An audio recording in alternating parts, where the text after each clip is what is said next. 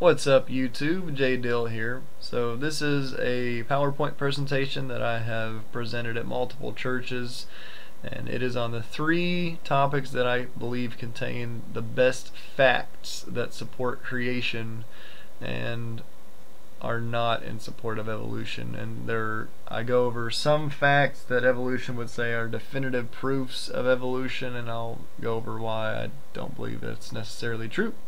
So the 3 points are abiogenesis, genetics, and the extreme complexity that we find in life. First off, abiogenesis and biogenesis. Abiogenesis is meaning that life cannot arise from things that are not living, and biogenesis means that life can only come from life. Like beget like. So first off, in dealing with origins of life, not evolution of life, but rather chemical evolution, we have to look at what scientists believe were the primordial conditions present on the earth. So chemical evolution is supposed to have happened around 4 billion years ago, when the earth was devoid of oxygen. It was a very reducing environment. The only problem with that, though, is that without oxygen you don't have ozone, and without ozone you don't have protection on the Earth's surface from the very damaging ultraviolet rays of the sun. Supposedly, once photosynthetic bacteria or protobacteria evolved, they began producing oxygen, and that allowed for further and more advanced life forms to occur. But the problem is, newer evidence shows that the Earth was not quite so reducing after all. So these chemicals cannot form in an environment that has oxygen present, because it oxidizes the chemicals, it destroys them. So the only plausible explanation which has been proposed for the chemical evolution of the building blocks of life would be the hydrothermal vent theory. But the problem with that is, if something forms miles down underneath the ocean in a very different environment than what we experience here at the surface, the question of how does that organism, or pre-organism, if you can call that, protocell, bacterium, whatever it would have looked like, how does it make its way from hydrothermal vents at the sea floor to the surface and become multicellular? It's a very good question. Stephen C. Meyer, who studies physics and earth science and has a PhD in history and philosophy of science, was quoted as having said that DNA is the most densely packed and properly assembled piece of information known in the natural world. And he went on to say that without DNA there is no self-replication, but without self-replication there is no natural selection. So you cannot use natural selection to explain the origin of DNA without assuming the existence of the very thing you're trying to explain. This is a model of DNA. It's composed of pyrimidines and purines. You have adenosine, it's A to T, and A to T and C to G. Adenosine, adenine to thymine, and guanine to cytosine. Those are the building blocks of DNA. DNA is helical in structure, which makes it much more stable than RNA.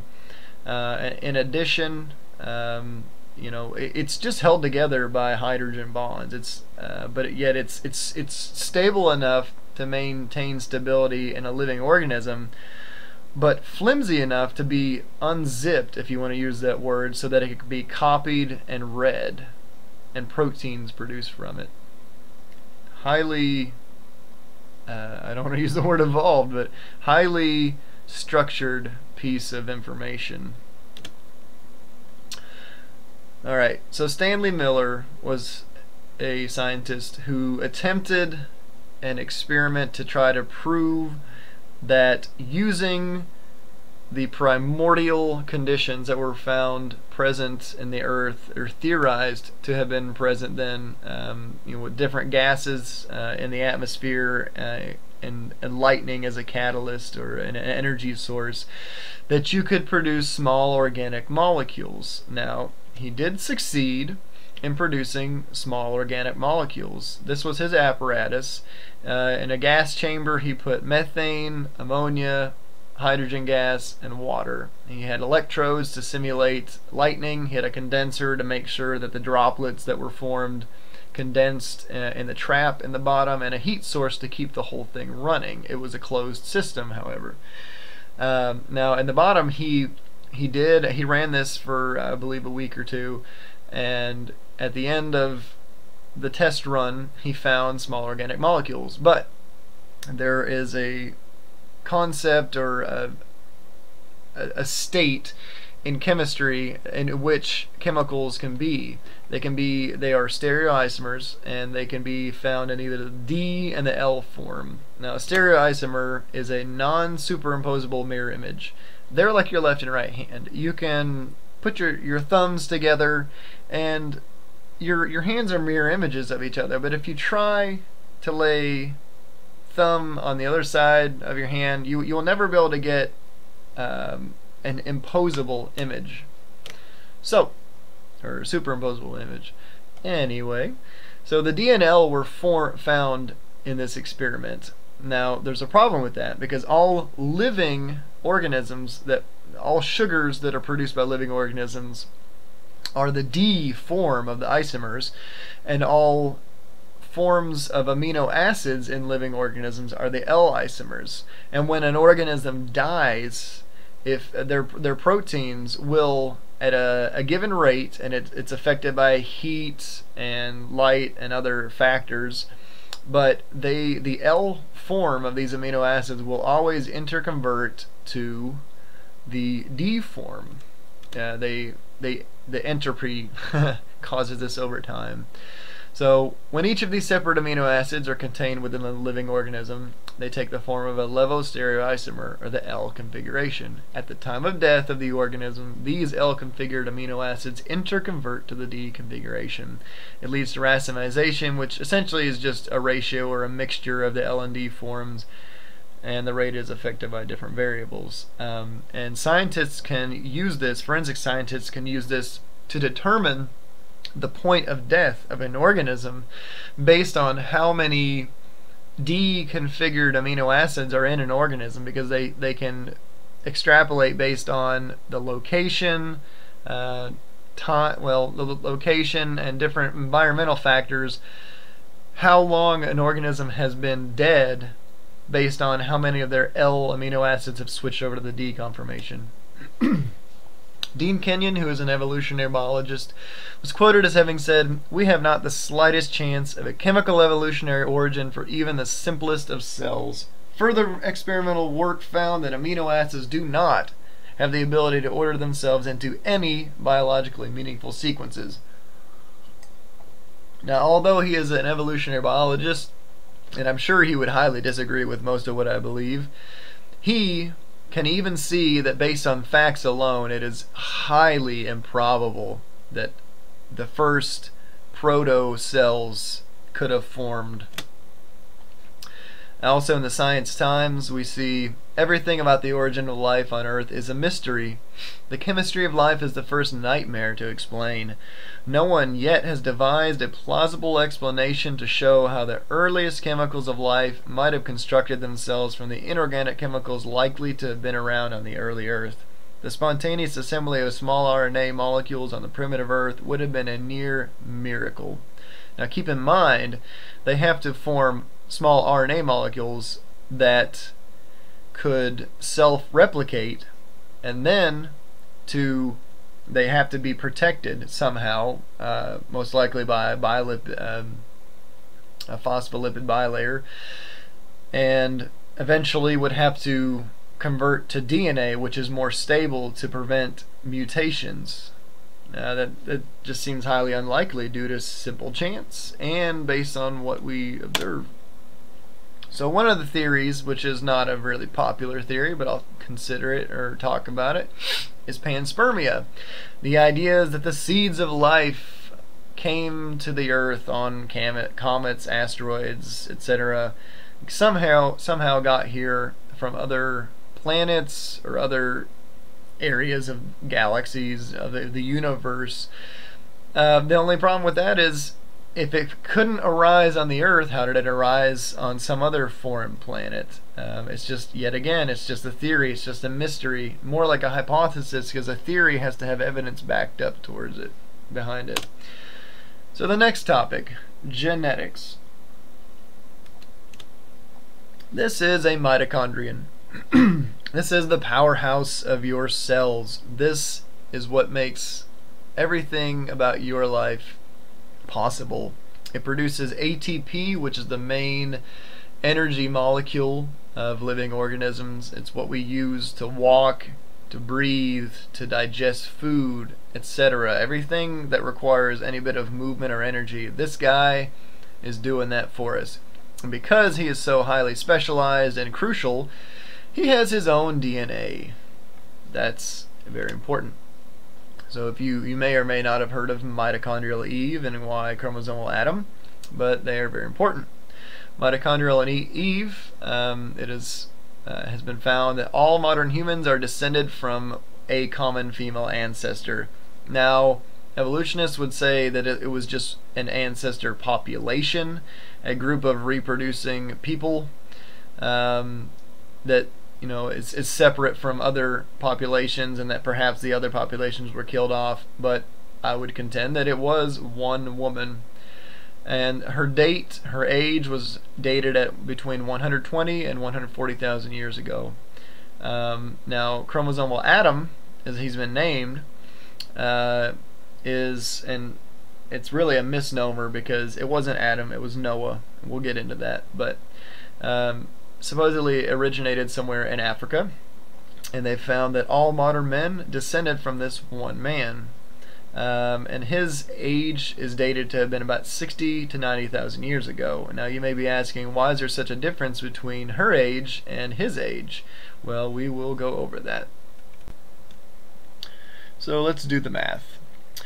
According to newer theories or newer calculations of the genetic clock, it would place Eve at being 6,000 years old and Adam or Noah at being 4,500 years old, because according to mathematical calculations particular scientists came up with, they were saying that the clock may actually be 20 times faster.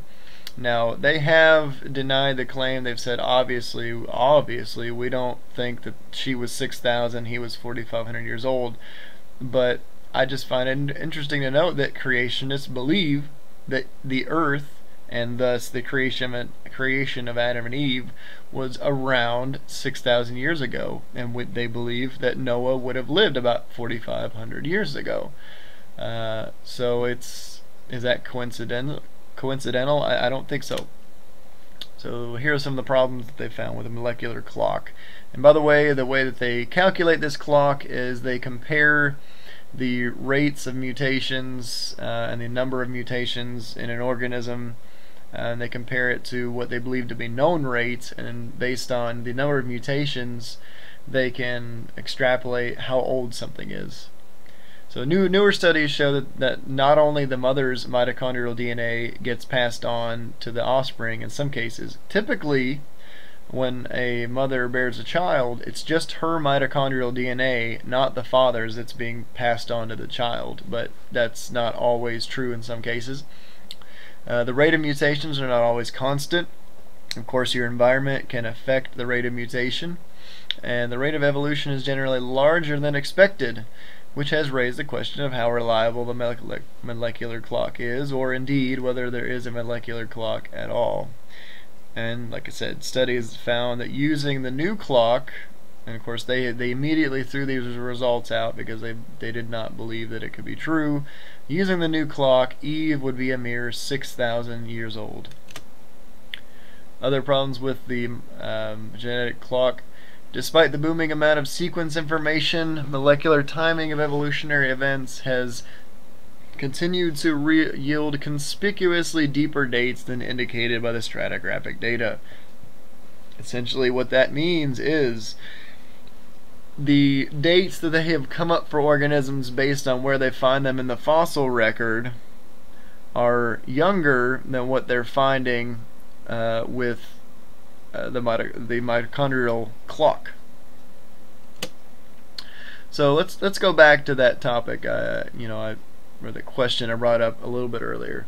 Why is there such a big difference between Adam's or Noah's age and Eve's? Let's see if the Bible has an explanation for that. So all mitochondrial DNA that was inherited from Eve. All humans today, although the mitochondria it's mutated over time, all of our mitochondrial DNA was inherited from Eve. But when there is a male offspring that is produced, it gains an almost identical copy of the Y chromosome from its father. So because there was a population bottleneck due to this supermassive flood, all Y chromosomes were inherited from Noah. So Noah and his sons all pretty much had the same Y chromosome.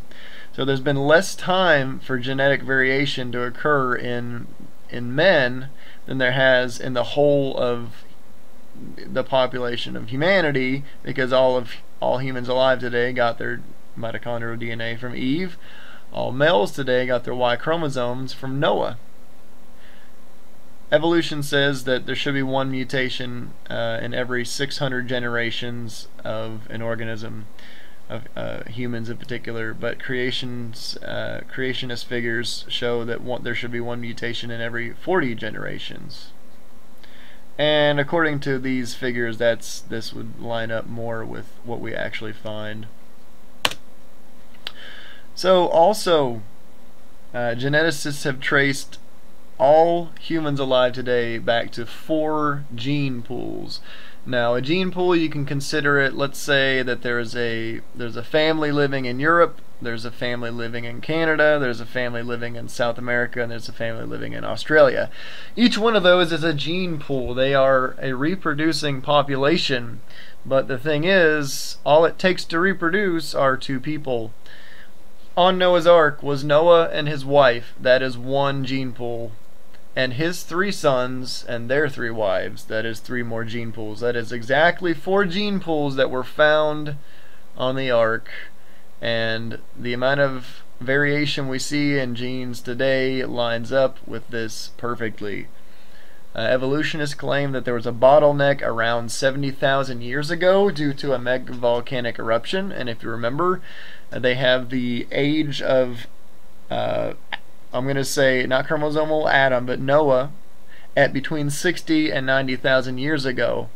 That's right in between, right around the time when they say there had to have been a massive extinction. Is that coincidence? I don't think so. According to evolution, only 2,000 people remained after this megavolcanic eruption. But here's the problem.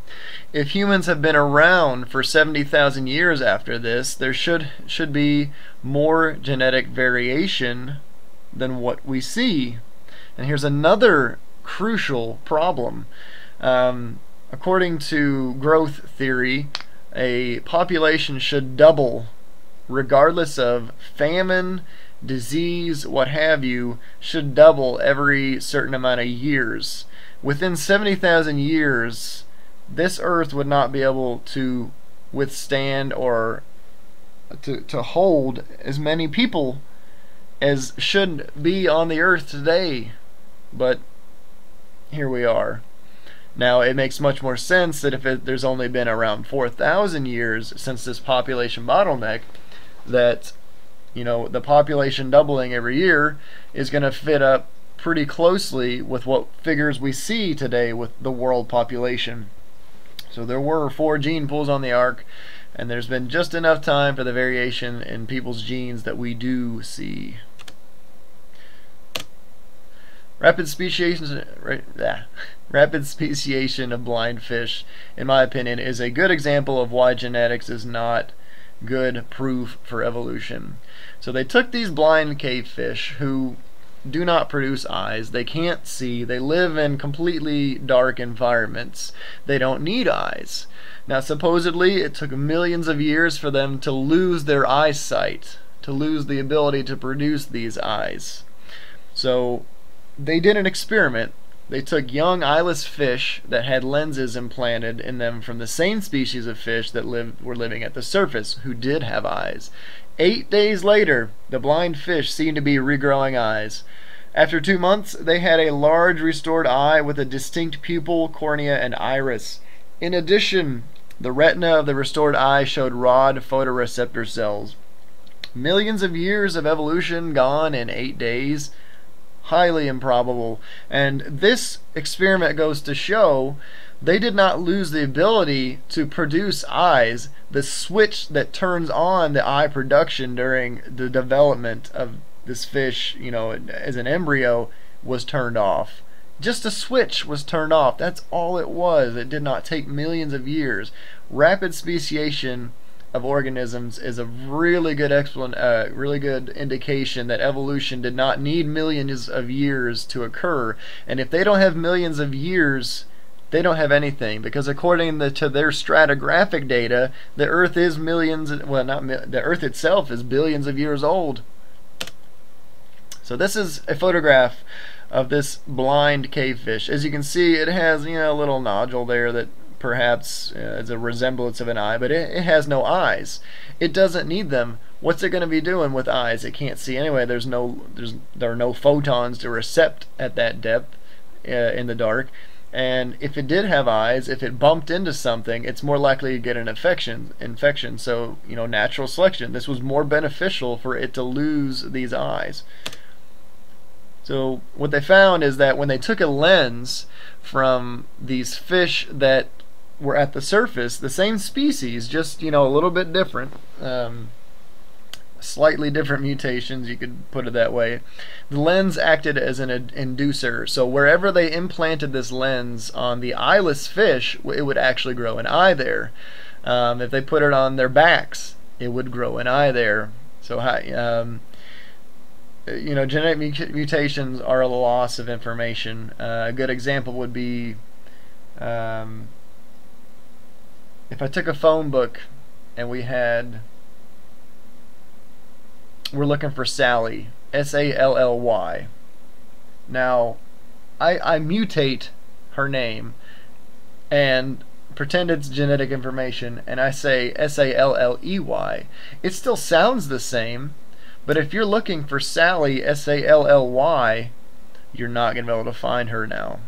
Although we gained information, it's the wrong information, which demonstrates that the type of information, the order of information matters just as much as how much there is. And the chances of a random chance mutation causing a beneficial adaptation in an environment without interrupting or disrupting the rest of an organism's development or lifestyle is astronomically unlikely, and that had to have happened countless times for evolution to have led to all the organisms we see today. So another good example that evolutionists try to quote as definitive evidence that we as humans evolved from apes is the fusion of our chromosome number 2. These little red marks represent telomeres. They are the ends of your DNA, and the blue represents the centromeres. They are the middle parts of your DNA. They are tightly wound. It has the kinetochore, etc.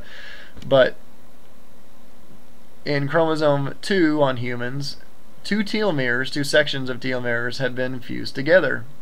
Now, they say by comparing these sections of chromosomes to apes, they see a very close similarity between the sequences, and they say, well, it must have mutated, or not mutated, but these must have fused together, and this is what possibly led to humans, because once these fuse, you have to have another organism with that same fusion in order for these to cross over during a gamete and egg, you know, during fertilization. Now, it is most likely that Noah already had this fusion, or possibly Noah and his wife. It's possible that before the flood, multiple people had already had this fusion, but they were all weeded out. We all have gained this fusion because of the bottleneck. So it's supposed to be the fusion of chromosomes 2p and 2q in humans and 12 and 13 in chimps. But I put forth that it is evidence that humans diverged along a different line than apes, because it's found in humans and it's not found in apes. So either the apes that we diverged from, supposedly, who also had this fusion, either they all died off for unknown reasons and we have no evidence of them, or it never happened. And newer findings, when you compare what they used to call junk DNA, which they're actually finding are the control switches of the DNA. They control how the DNA is read and how translation and transcription is going on. New findings show that apes are more like 90% similar to humans, not 99%. Now, that 9% may not sound like a whole bit different, but humans have 3 billion base pairs of information in their DNA. So 9% difference is about 300 million base pairs between humans and apes. If you still don't think that's a whole lot, it is. Humans share 75% of their DNA with worms and 50% of their DNA with bananas. What does that mean? That means that similarity of DNA does not necessarily mean common descent either. So what would it take to take an ape to man over time? There's just way too many changes. You'd have to have anatomical restructuring. You would see a serious decrease in bodily hair in humans and an increase in pubic hair. And if you have ever seen an ape up close, you will see they have pretty much a lack of armpit and pubic hair. But humans, on the other hand, have all of that. Evolutionists have theorized that maybe this hair became ornamental in time in a way to demonstrate sexual maturity. That, you know, once you're growing pubic hair and underarm hair, you are of the sexually mature age to be able to reproduce. So a lot of change in the anatomy between apes and humans, not to mention facial features. If you look at apes, they have a much more pronounced jawline. They need it for muscular attachment. They have to chew some pretty heavy things. Well, they have to do a lot of heavy chewing on what they're eating. It's theorized that humans would have lost that muscular attachment for more cranial capacity, to have larger brains, more mental capacity. And upright posture from bowed legs. If you ever look at the skeletal structure of an ape and compare it to human, you will see why apes walk the way they do compared to humans' upright and forward posture. Speech ability, you know, you can teach an ape a few little things here and there, and yes, they can communicate with each other, but you're never going to be able to teach an ape French. It's not possible. An astounding increase in cognitive function would be required to take you from an ape to a human. And the kicker is, all of this would have to happen by random chance processes. And one study of miRNAs expressed in the brain found that 51 of 447 new miRNAs that have been found were distinctly human, and 25 were only found in the chimp. So we find quite a few distinctions between apes and humans. So do human races exist? They do not. And I will get in debate after debate with people who are racist and who try to justify their hatred towards people of different colors and what they consider to be races. We are all Homo sapiens. If you want to be more specific, we are Homo sapiens sapiens. There used to be Homo sapiens and Neanderthalensis as a good example. The Neanderthals, as they were called, but they were human too. They were just a different breed of human, if you can use that term. Charles Darwin, who wrote On the Origin of Species, that particular piece led to an increase in racism. It's interesting to note that the percentage of genes that's responsible for the differences between facial characteristics in humans makes up less than 0.1% of the genome. That's 3 million base pairs out of 3 billion. It's not a whole lot. We are human. We should treat each other thus. Mutations in evolution. Lee Spetner, who has a PhD in physics at MIT and taught information and communications at Johns Hopkins University, said, "But in all the reading I have done in life sciences literature, I have never found a mutation that added information. All point mutations that have been studied on the molecular level turn out to reduce the genetic information and not increase it.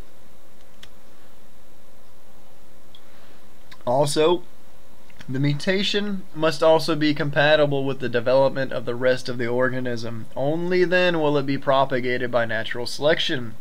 There would be little selective advantage in forming a long beak if, in the process, the tongue was lost or the ears failed to develop, and even small changes in their genetic properties are likely to result in disaster."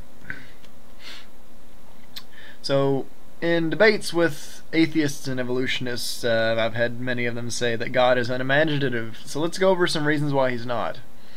There are no less... and the reason that they used that example is they said, well, the genetic code is universal, so God, it's just, he's unimaginative. Well, it's the same as a computer program or software or an operating system. Windows XP is... It's the same on every computer, but to say that it's highly unimaginative, I mean, think of how many years went into making that system. Just because you use one system to make multiple things doesn't mean it's unimaginative. It's how you recombine and make those things. So a parasitic roundworm has no less than 13,000 protein coding genes in it. And there's up to 46,000 protein coding genes in rice alone. Now the interesting thing about that as well is that's not the so-called junk DNA. It has more DNA than that. We have muscle, nerve, and Schwann cells, all of which are highly specialized for the particular job they're trying to perform.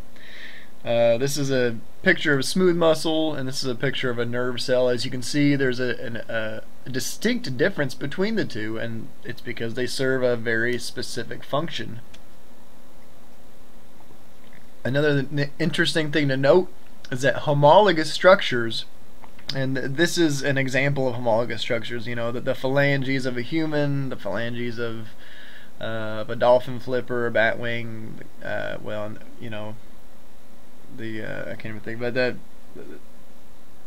the bones of a cat leg, all of these are color coded according to what they are homologous to. But these are homologous structures in different animals, but these structures, the growth of them and development of them, are controlled by different genes coding for the same exact type of feature in an organism. Does that mean that God's unimaginative? I don't think so.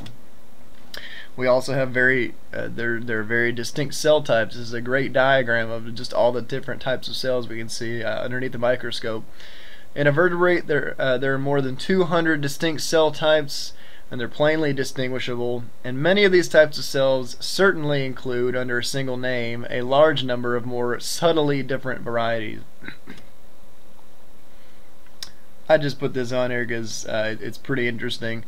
I thought it was kind of funny, but I'm a neutrophil, I'm a lymphocyte, I'm a macrophage. These are parts of your immune system. They all work in tandem, and they work beautifully to destroy invaders that would try to kill you.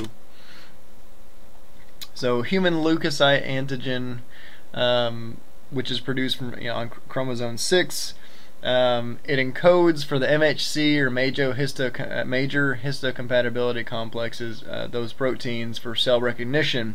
They're like your for the MHC class 1 is responsible for transplantation problems. If you don't have the same blood type, for example, the wrong antigens on that will cause clotting and other problems. They also will signal your T killer cells to come and kill invading bacteria, viruses, what have you. MHC class 2 is your T and B lymphocytes. Your T helper cells will essentially put a flag on a problematic invader bacterium, for example, and then your B lymphocytes come in and your macrophages, and they gobble it up, they dissolve it. And then your MHC class 3 proteins or complement proteins, pretend you're a bacterium, and these proteins come up to you. The first one was going to land on your cell membrane, and then the rest of these complement proteins connect to it, and then they just open a hole up in you and all your guts come out. That's essentially what that does. I don't find that very unimaginative. So let's go over some more problems with mutations as a way for evolution to occur. Genetic mutations are seldom beneficial.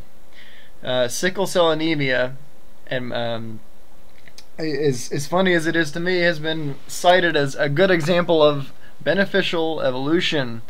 It's only beneficial if you're living in an area where malaria is prevalent, because it does provide some protection against malaria. But in every other case, though, it leads to blood clotting, severe pain, multiple different symptoms. So it's not beneficial. If everybody on the earth had sickle cell anemia right now, I don't think any of them would say, yeah, this is beneficial, this is good. Cystic fibrosis, it provides protection from cholera, Vibrio cholera. The mutation is only a recombination or mistake of the existing data that we see. Go back to that phone book example. And this disease can protect people in mosquito-ridden areas from malaria. But although all of these mutations, I will say, it did not create a new organism. It just changed a few things in an organism, and they say, well, this is just change over time.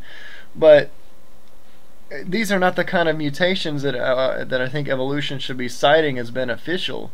Cite me an example where something mutated and it gave them a tolerance to Vibrio cholera and didn't cause some sort of pain or disruption in the other functions of the body. There are more than 19,000 known disease traits. Some of the recessive traits, where you have to have 2 recessive alleles, would be hereditary hemochromatosis, Werner syndrome, which causes premature aging, X-linked colorblindness, and albinism. And dominant diseases are things like Huntington's disease, Marfan syndrome, trisomy 18, and porphyria.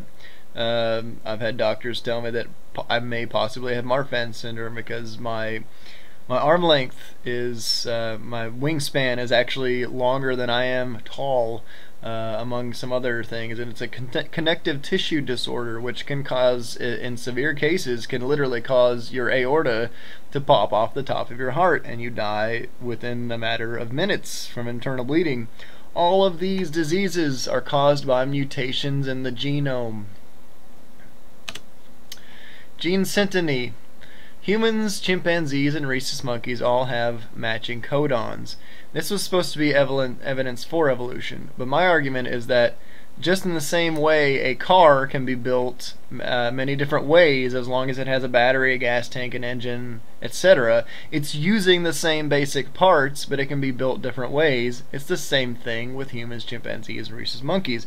We are built similarly in anatomical structure and in many other ways to those particular organisms. We're all primates, we're all mammals, and obviously our genes are going to be similar to theirs, if we're built similarly. So that's not necessarily an indication that we were descended from them. It's just an indication that we are similar to them. Other gene similarities. Family resemblances are also often found among genes coding for proteins that carry out related functions within a single organism. Yet again, it's the same principle I just mentioned. So viruses and retroviruses. I hope you enjoyed this picture. I love it. It's pretty funny. They have a t-shirt of this if you guys want to go buy this. Anyway, ERVs, or endogenous retroviruses, have made their way into the human genome. The insertion sites are the same across many different species, including humans, chimps, gorillas, orangutans, gibbons, old world monkeys, and new world monkeys. New evidence shows that ERVs are not junk DNA. They are mobile elements, which means they literally, at will pick themselves out of your DNA and move themselves to another spot if they feel like it. What's really interesting about this is they actually play a role in the regulation and expression of genes. Humans and primates are built similarly, and what they found is that the insertion of endogenous retroviruses are not always random. They prefer specific sites in different organisms. Who's to say that these didn't infect an organism, a primate, a monkey, ape, human, what have you, in one particular part of the DNA, and then move to another part of the DNA, and when we observe them, they just happen to be in a similar location. They are mobile elements. They can move. Sexual selection, meiosis, and mitosis. Meiosis is the production of sperm and egg in sexually reproducing organisms.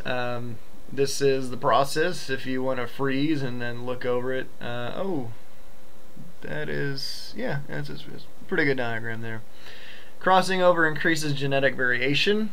It does this by reshuffling the genes so that you're less likely to have genetic, I don't know, if you have a problem with your genes, when you do the crossover, it's less likely to amplify that. And for that reason, genetic recombination is the best design. Mitosis is the process of cell division. It's the same thing that's used, you know, when you scratch your skin cells will undergo mitosis to replace the missing layer of skin. It's involved in the growth of an animal as well. So here's some examples of sexual selection. The peacock. This is the male. Usually in nature, the male is more flashy. He has to try to attract the attention of the female. So there's the peacock, and here's the peahen. So the best display gets the best girl. And evolution can explain asexual reproduction, i.e., binary fission, the reproduction of bacteria.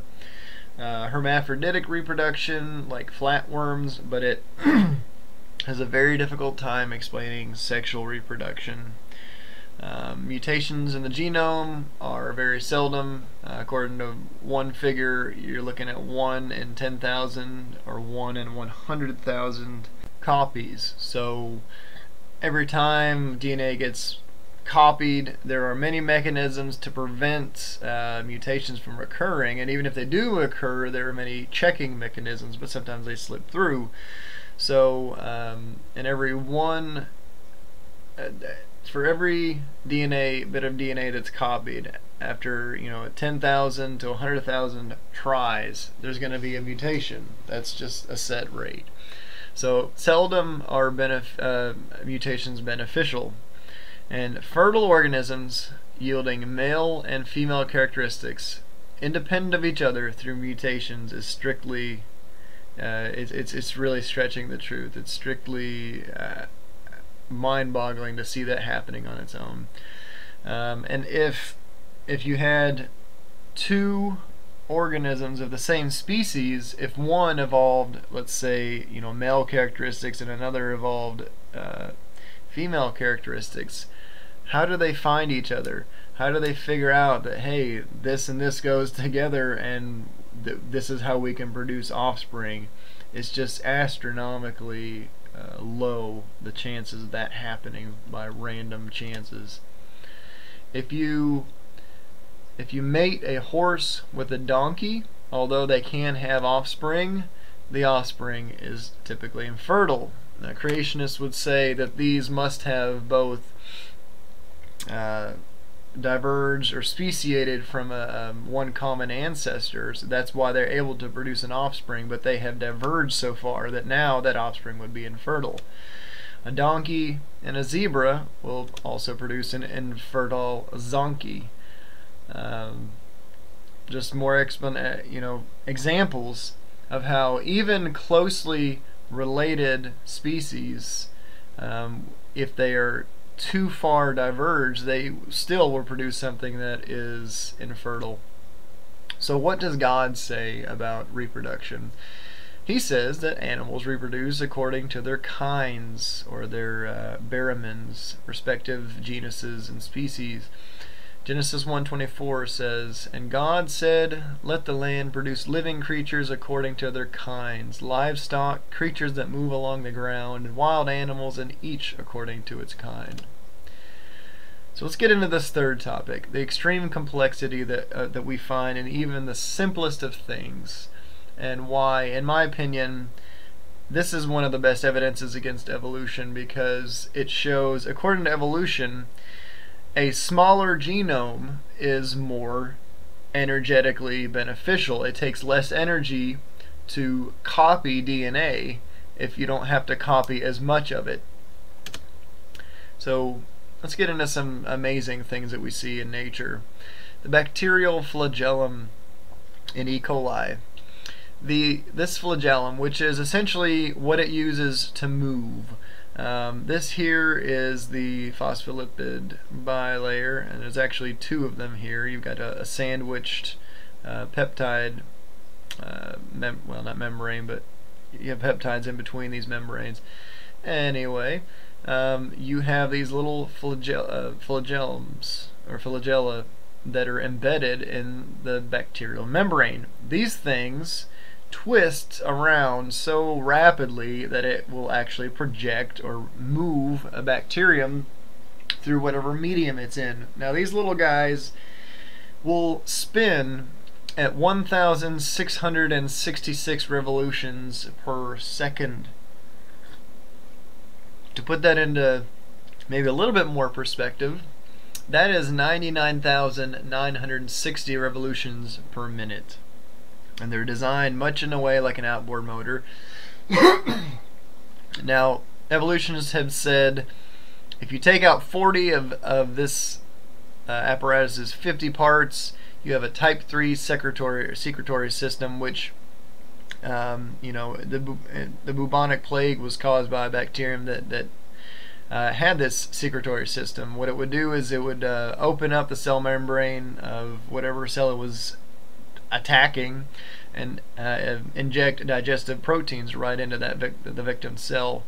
And they theorized that those 10, take out 40 of its 50 parts, so the 10 parts would lead to the secretory system. But the problem is, let's say you started from a secretory system. How do you get from a secretory system to something as far advanced as a flagellum? And if you ever, you could go online. I believe Nova made a video demonstrating how this flagellum is produced. It is insane. It is actually produced from inside the cell, and the proteins come up through, let's call this the filament, and they combine on and up and on and up and up. So this is a highly specialized thing. Very unlikely that it was just produced by random chance. And in comparison, a uranium gas centrifuge, which is used to concentrate uranium, only the maximum that it can spin is about 1,167 revolutions per second. compared to the 1,666, or 70,000 RPM compared to the 99,960 RPM. So the bacterial flagellum, it can move faster than any man-made thing that we have been able to concoct so far, except for this thing. We have found we have been able to make a few things that can spin faster than that, but I mean, you have to think how far in the making our technology has come. The amoeba, single-celled organism. The amoeba is one of the few microorganisms that you can easily see with a microscope. You can see many different parts to it. The amoeba has more DNA than humans. The well-known example of the unicellular amoeba dubia, with a genome 200 times larger than that of humans, demonstrates that mere DNA length does not determine an organism's complexity, nor does it determine functionality. Obviously, you would imagine that this amount of DNA, all of it's required. They're still doing research on it, but I mean, from what they found, a lot of this is duplicate DNA. So, according to evolution, anything that's duplicate and not needed should be weeded out. This is one of the simplest organisms, yet you can see how complex its DNA is. Darwin's finches, as he sailed the seas on the Beagle, he noticed that these finches on different islands had different beak lengths, shapes, sizes, etc. So he theorized that each one had evolved to meet its environments. Now, I would agree with him in terms of each one of them did change, but creationary theory would have it that they contained within their genes already the ability to form these beaks, and as their beaks became more and more prominent, they actually lost the ability to produce other types of beaks, or those particular genes were silenced. Organogenesis is another good example. Your nervous system, your brain, your eyes, they're photosensitive. It's your visual system, your ears, auditory system, tongue and mouth. You know, you have to be able to taste to know whether or not something is healthy or not for you. Your stomach, your heart, blood vessels, and nerves. These are all very highly specialized tissues in your body, and for them to just arisen over time, regardless of how much time and chance, I don't see this happening from random chance. Evolutionists have put forth that perhaps the inverted retina which humans have is a bad idea. Creatures such as octopus and squid, they have a verted retina where the pigments, the light pigments, come straight in and they hit the retina, and it's okay for them though, because they're underwater. They're partly shielded from the photons. But in humans, what we find is all the way at the back of the eye is the retinal pigments and the rods and the cones, and in front of it are all these other membranes and layers. But what we do find is that these layers don't actually block the light very much at all, so it's not a less functional design. And when you are considering how easily your rods and cones can be destroyed when exposed to high levels of radiation, particularly UV radiation, it makes much more sense that an inverted retina is a better design, because the light, the photons have to make it through these layers first, so they are depleted in energy by the time they reach your retinal pigment. It's a better design. This is just a photo of your retinal, of your retina, essentially. The mammalian photoreceptor is capable of generating a measurable response to a single photon of light. Now, if that is not impressive, I don't know what else is. So, yet again, the inverted retina is not a bad design. If it can still pick up, measure an impulse from a single photon of light, it's still highly capable.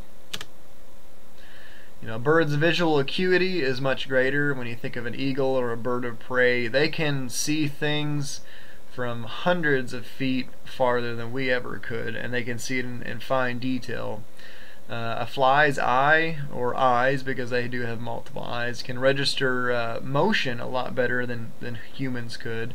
If you've ever watched a video where somebody is videotaping something on a computer, you'll notice that in the video that the screen is flickering. Well, that's because of the refresh rate of the screen. Now, the human eye cannot pick up that motion as well as a fly could, for example, but it is there. The screen is refreshing at a particular rate. Cats have great night vision, but very poor to no color vision. And so my contention is humans' eyes are a perfect blend of all three of these. We can sense motion well enough to get around. We have pretty good visual acuity, and we have pretty good night vision thanks to the rods in our eyes, which are highly more sensitive to photons than the cones are. The cones give us the color vision. Since cephalopods inverted eyes are only better for their environment, like I explained earlier. They're much less complex, but they're just about as efficient as an inverted retina. So it really does beg the question, if the verted retina works fine, why did evolution need to invent the inverted retina? The evolution of the ear, quote, this is amazing to me. The human ear can detect displacements of air molecules which are actually less than the diameter of atoms. Wow. This delicate system of levers, coupled with the relatively large area of the eardrum compared to the area of the oval window, result in the pressure being amplified by a factor of 40. Whenever you speak, whenever you move, sound waves are actually compressing the air molecules, which eventually hit your eardrum and cause vibrations. That's why if you're out in outer space in a complete vacuum, you can yell all you want. There's no sound out there. There's nothing to vibrate up against your ears. But our ears are so finely tuned that we can do this with our ears. The tongue can taste sweet, salty, sour, and bitter. But it can't really taste much of anything else. Most of what you taste, you're actually smelling. A good example, pinch your nose and eat an onion. If it doesn't taste really sweet, I would be highly surprised. Then unpinch your nose and be overwhelmed by the pungent odor. In your nose, there are more than 10 million chemoreceptors, or in other words, chemical receptors to pick up different chemicals, and there are hundreds of distinct groups, and based on which chemicals are affecting or triggering different chemoreceptors at that time, you can get different pairings of smells, different types of smells, and there are approximately more than there's about 10,000 different smells that you can smell. So what would instigate evolution to develop these receptors where they previously did not exist and place them all in a centralized region? You like that DNA? If all the DNA in your body was put end to end, it would reach to the sun and back over 600 times. And the sun is close to 93 million miles away from our little planet. So that is quite some distance, and it just goes to show how wound up our DNA really is in our bodies. If all 3 billion letters in the human genome were stacked 1 millimeter apart, they would reach a height 7,000 times the height of the Empire State Building.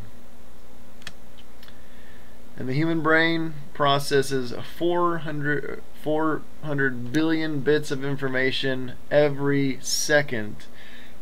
But because it is so good at analyzing and weeding out unnecessary information, it only makes us aware of about 2,000 bits of that information at a time. Quite amazing. So I hope you enjoyed this presentation. If you have questions, if you couldn't hear what I was saying, or you disagree with something I said, or perhaps you have more information, a particular page you'd like me to read, an article, anything, please leave a comment down below.